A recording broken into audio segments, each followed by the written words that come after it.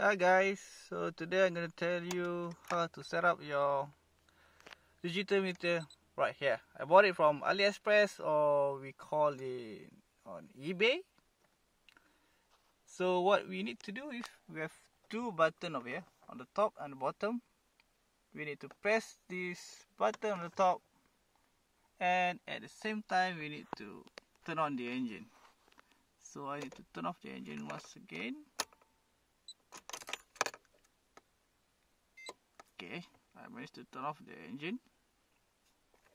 So I press the button over here and let's start the engine.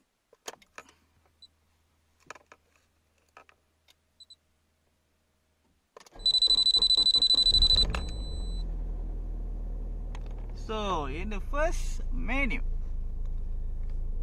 we have the menu setting for the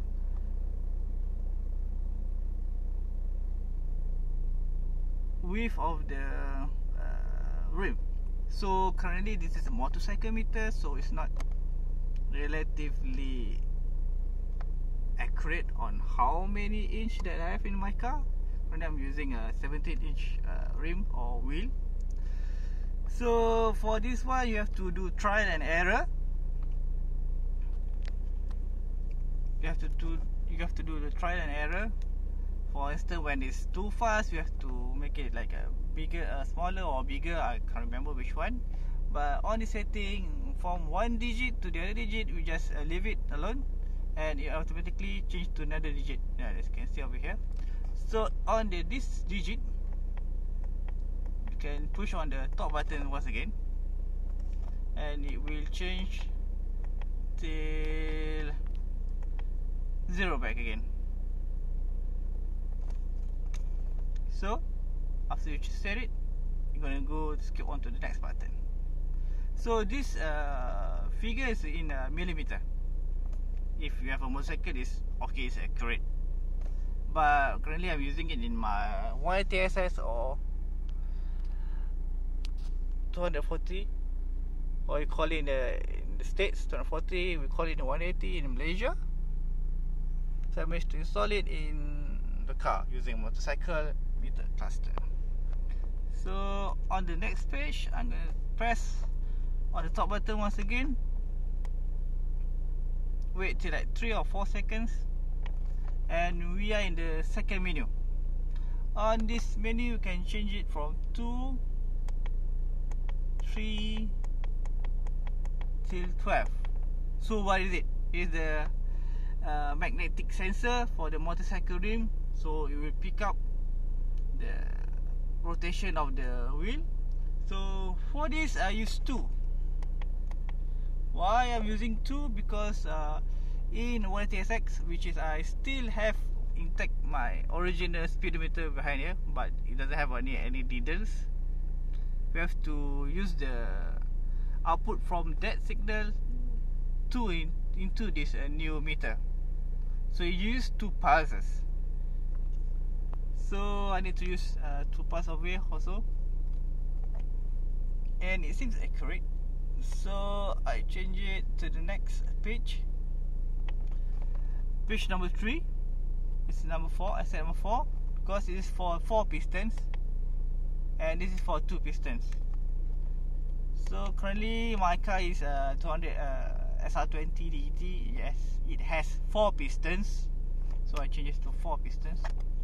For V8 or 8 piston or 6 piston, I believe you cannot use this meter into your car.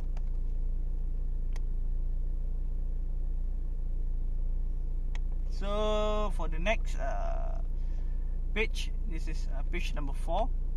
This is for the fuel. This is 2 lines or 3 lines. Honestly, frankly speaking, I don't know what is 2 lines or 3 lines. I only managed to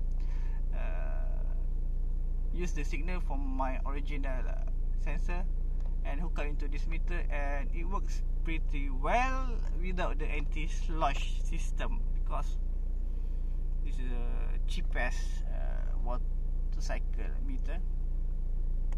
So on the next page is number 5. This is to change between kmh,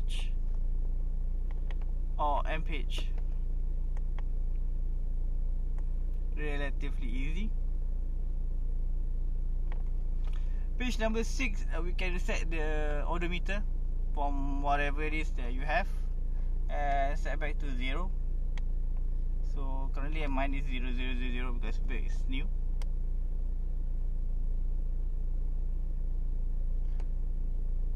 So that's end of the setting. So let me show you the whether it is accurate or not. You can see over here the RPM, and this is the DEFI ZD, about 800. When I press the gas, goes to 2000, and it's about 2000 also. So it's barely accurate. So what I did is I remove all the function. This is, I believe, is the fuel gauge. I